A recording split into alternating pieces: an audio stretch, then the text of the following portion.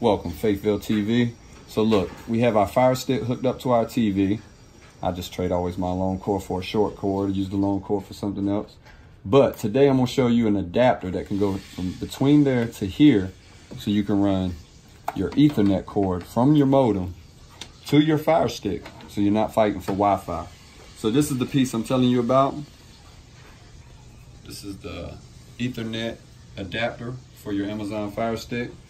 And what you would do is plug this. Oops, hold on. Plug that up in here. And then we're gonna take this and plug it back up in here. Bam. Now we can run the Ethernet from our modem directly to our Fire Stick.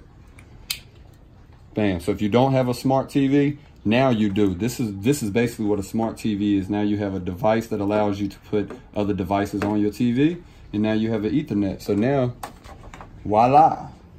Enjoy. Hope this helps. Don't run off Wi-Fi. Get internet cable with the Ethernet cord to your Fire Stick. Faithville TV.